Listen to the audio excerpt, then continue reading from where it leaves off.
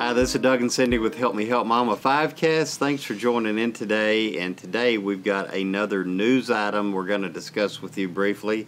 This is a piece of good news, which is sort of rare if you see the news every night. That, not always good news. This is good news. This, in the state of Iowa, the Iowa Caregivers Act, or Iowa Care Act. And I don't think they're maybe the first one. No, Hawaii has done this. But yeah, the most recent one. And this is excellent. So this act, as I understand it, and I know it's a big piece of legislation, went through the Iowa legislature. So number one, congratulations, state of Iowa, for doing this. But it's to provide caregivers information necessary to better care for a loved one when the loved one goes home. And it seems logical that this would always be done, but I think sometimes in the past everybody's this busy and they tell the caregivers a little bit, but I think this is an effort to make a more concerted effort to empower the caregiver to do a better job of taking care of their loved one when they get home. Right.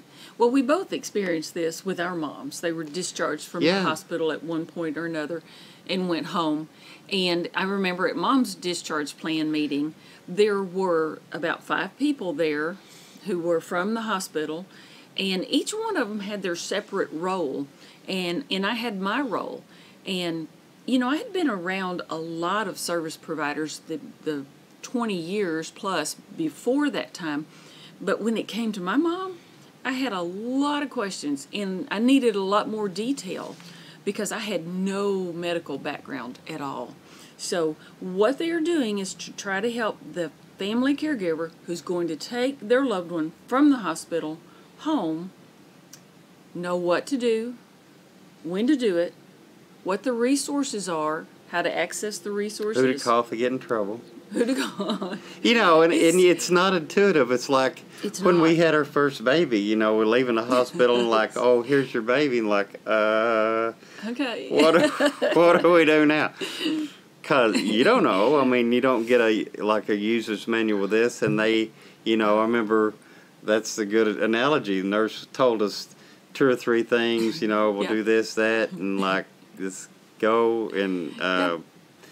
So, figure it out. And I saw a study earlier I was looking at the number of people talking about breaking down the different tasks that they do just figure it out themselves. Sometimes that's dangerous. I mean, and I remember with your mom, especially some of the home medical equipment, it's not intuitive at all. No. I mean, you got to know, you got to receive some training. And then the therapies that come along with that. If you go home, if your loved one goes home and receives the therapies there, it's a complicated path. And there's best practices with every disease and with Alzheimer's. Just think how much training and professional caregiver training. If you're a professional caregiver, you may have received some professional training, been to conferences and been different places to know how to do different things and work with people with Alzheimer's. Well, an average person that's just their mom or dad, they haven't received this training, and if it's this, well, your mom's got Alzheimer's, now take her home, at best that could be a very stressful situation because they don't know what they're doing and they're just having to figure it out, and at worst it could be like a lot worse, something bad happens because they didn't know what to do or how to react. And just a couple of quotes, one of the people here that were interviewed said the purpose of it was really not to reduce caregiver stress, but they believe it actually does it, and I could understand that. Absolutely. If you're prepared for what is to come, you're going to be less stressed. And huge difference. Before we run out of time, the clincher sentence, look, the one there at the end. So, if we didn't have family caregivers, this is in the state of Iowa, it would cost the state $3.8 billion with a B to provide paid caregivers. So, unpaid caregivers, if you're watching this, you're probably one of them, provide a ton of help. Every day. Every day. Every day. Thank you for doing that. Yes. And thank you for the assistance you're giving your parents. And thank you to all of the caregivers out there. Thank you for watching today. Hope you're having a great week. We'll talk to you again soon. Thank you for being a caregiver for your loved one. You're making a huge difference in their life. So if you like this video, give us a thumbs up. And if you want to see more videos like this, click on the subscribe button to subscribe to this channel, and click on that little notification bell to be notified the next time we do a video.